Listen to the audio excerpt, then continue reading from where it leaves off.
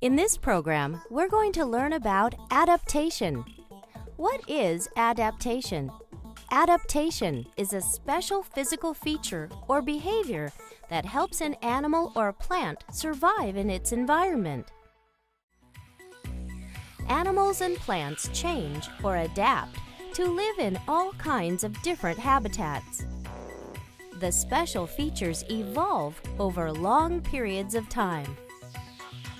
Animals and plants adapt and change physical features and behaviors to help them survive in their particular habitat. For example, in the desert, this toad uses camouflage. Camouflage is a color or pattern that helps animals blend into their environment. Camouflage is an amazing feature that helps animals hide from their enemies. In the desert, where it is generally hot and dry, some plants adapt to the lack of water by going dormant. The plants actually stop growing until water is available. In a cold and icy Arctic habitat, the white fur helps to keep a polar bear's body warm. It also serves as camouflage in the snow and ice of the Arctic tundra. Camouflage helps the polar bear to hunt for food.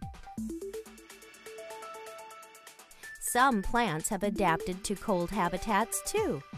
For example, the thin needles on pine trees protect the trees from losing moisture. The pointy needles make it difficult for animals to eat too. Canadian geese have adapted to cold Arctic weather too. Geese migrate or travel to warmer places where they are able to find more food, water, and shelter. In forest habitats, some animals, like this tarsier, find protection in the trees. They are nocturnal, which means they sleep during the day and come out at night. The tarsier has large eyes that help it see in low light.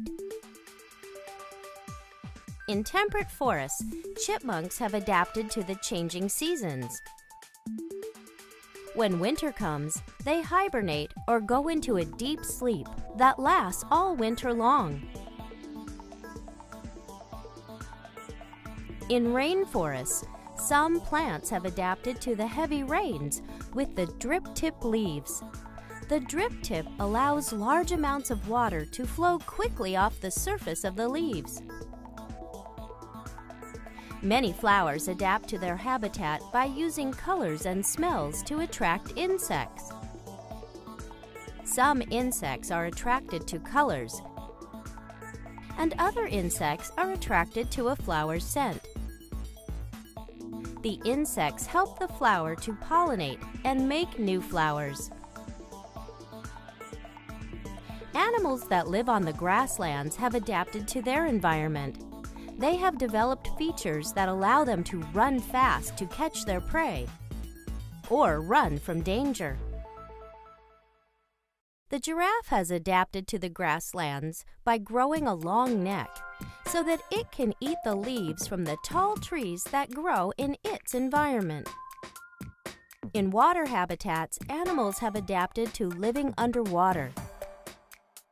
For example, fish have gills. Gills allow fish to breathe underwater. A sea turtle's adaptive feature is its flippers. Flippers help it to move through water.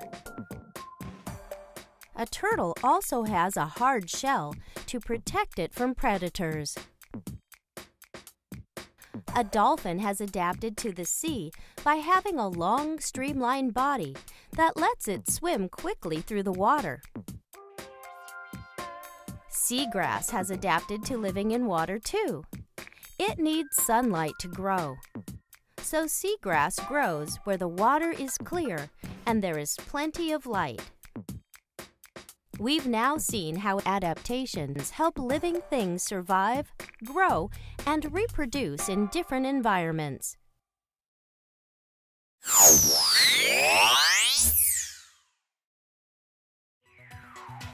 Now that you better understand adaptation, think about this. A hawk has a curved beak. A pelican's beak is long and pointy. How have their beaks adapted to help the birds when getting food?